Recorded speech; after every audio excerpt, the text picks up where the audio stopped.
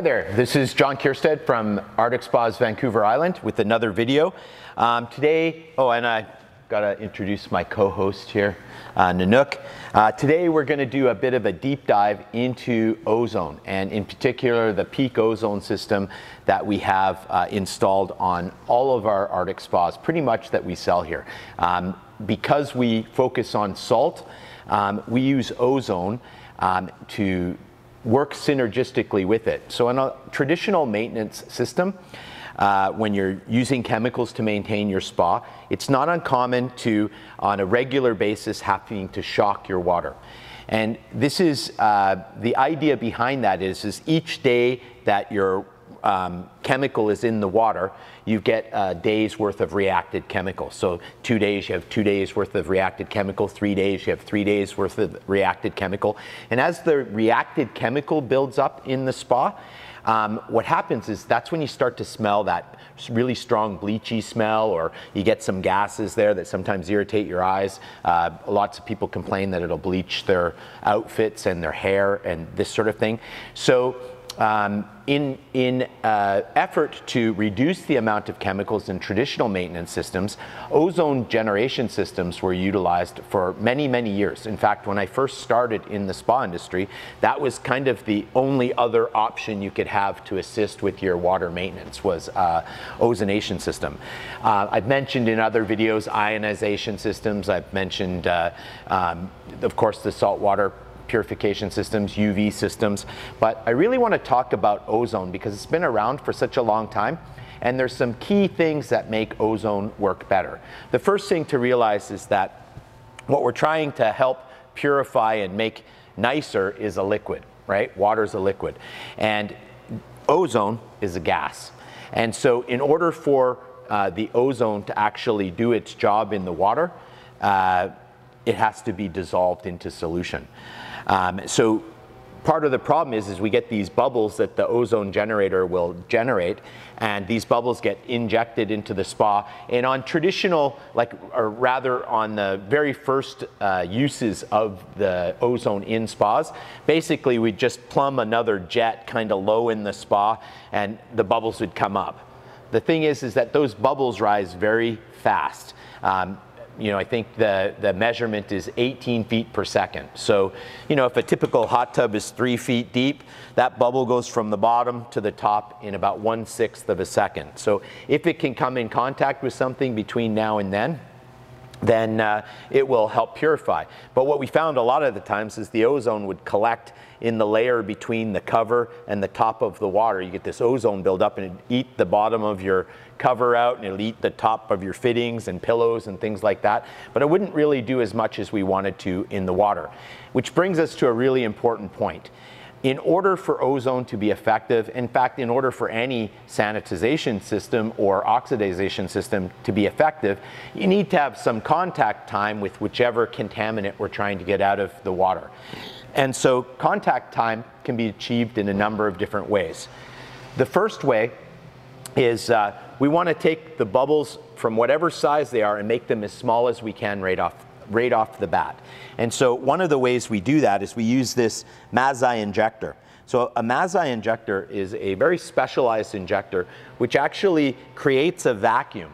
And when a gas hits a vacuum, it's kind of like a car crashing into a brick wall. You know, it just smashes everything up. So these larger bubbles hit this vacuum, they hit this brick wall, and they break into lots and lots of tiny, tiny, tiny, tiny little bubbles. And then those tiny little bubbles get injected into the water through an effect called venturi. So venturi just means there's a draw of water, and as the water comes past, the air gets drawn in with it. This is the same effect that we use on the jets to make the jets more powerful, drawing a bit of air in there. In this case, we're drawing in the ozone into the water, and it's in very small particles. But those ozone bubbles can still join back up and form larger bubbles, and they still have to come in contact with something in the water to oxidize so that they will purify your water more.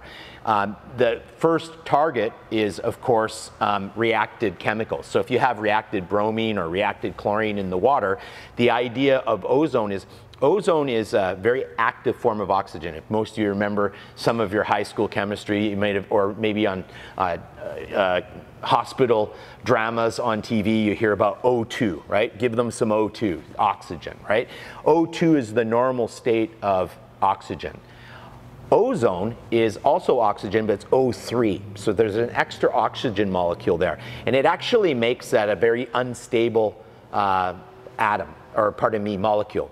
So it wants to get back to that very stable state of 2 instead of 3. So it's trying to find something to oxidize with. And what makes it so much more powerful, like a lot of times we use a non-chlorine shock or refresh or some sort of non-chlorine shock to do the same thing that ozone can do, but we have to use a chemical to do that, and then you're introducing another chemical to the water. And our whole goal at Artcic is to have the least amount of chemicals to maintain safe water. The beautiful thing about ozone is about 2,000 times more reactive than chlorine or bromine or your shocks like your potassium permonosulfate. It's much more reactive, and so it's going to take priority in any reaction over those. So it can actually free up your chlorine to do its job better. It's also just a very powerful oxidizer in its own right. So things like foams, skin, oils, any type of contaminant that you could have in your water, including the bacterias, molds, algae, and all that stuff, it can oxidize all of those things. And so we want it to get back to that happy state of O2, because then your byproducts of its reaction is just oxygen. So you have oxygen and water. So it's really an ideal source. And of course, because there's oxygen in the air, we can just use a straight feed. So this is feeding straight oxygen through there's 2 ozone generators in here. It's important that we have 2 of them. We have built-in redundancy, so if one of them should fail, there's a second one. And we're using what are called cold cathode corona discharge ceramic ozonation systems. They can last a very long time. Typically, we tell people that they'll last at least 5 years, but many times they can last a lot longer than that. But we have 2 in there just in case, because it's one of those things, there isn't a real easy measurement where you can just measure with the strip to find out how much ozone you have in the water.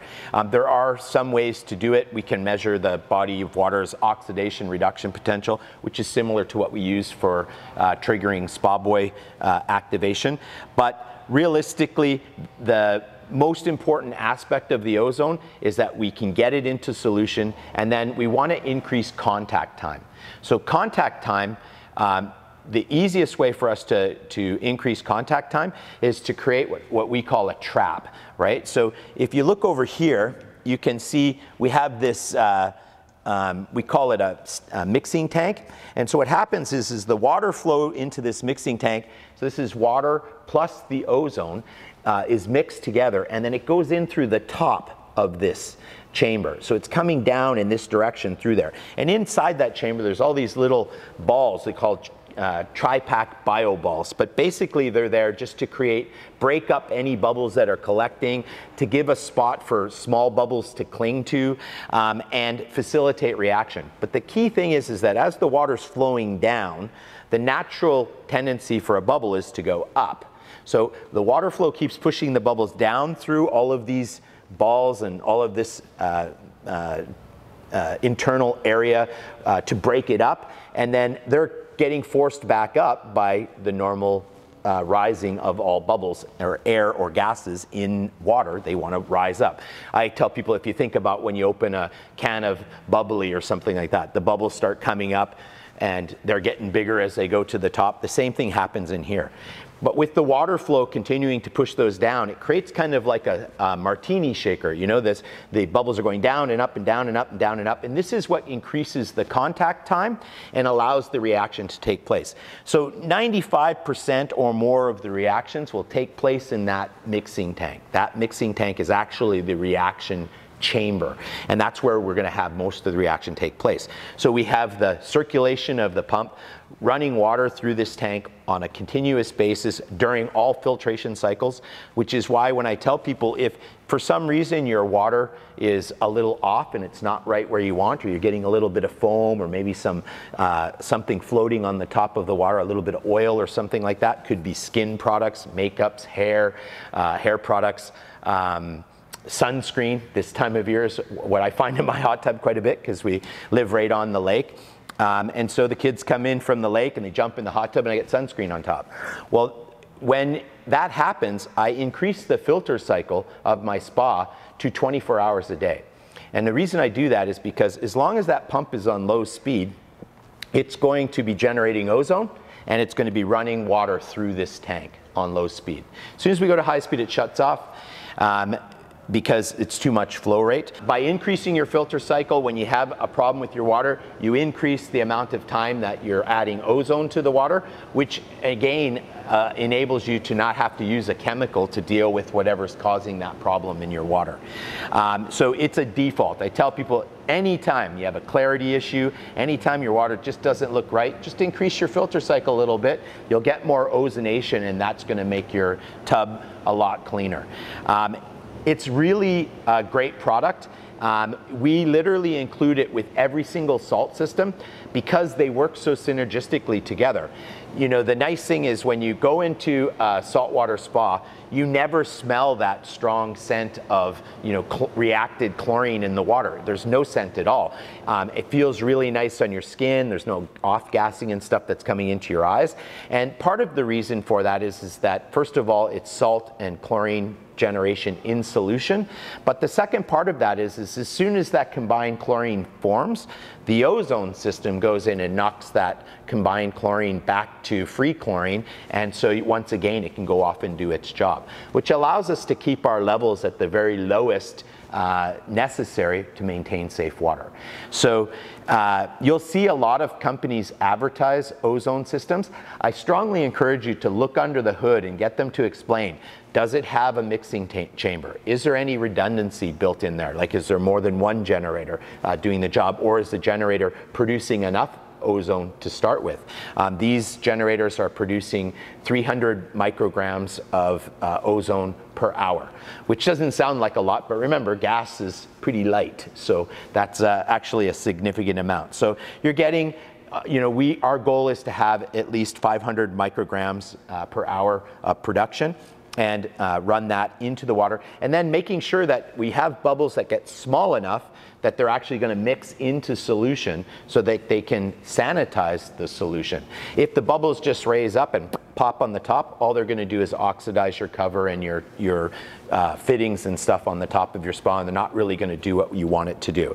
So look for that. Look for an actual reaction chamber or a mixing chamber. A lot of companies will just use a length of hose, which is, it's better than nothing, but it's certainly not as good as having this trap where the ozone is literally trapped in this chamber and can't escape. And by the time it finally does manage to work its way out and through the wall fitting, and we actually have a separate wall fitting that comes there, and we can even diffuse that wall fitting if necessary to get those small bubbles introduced into the water.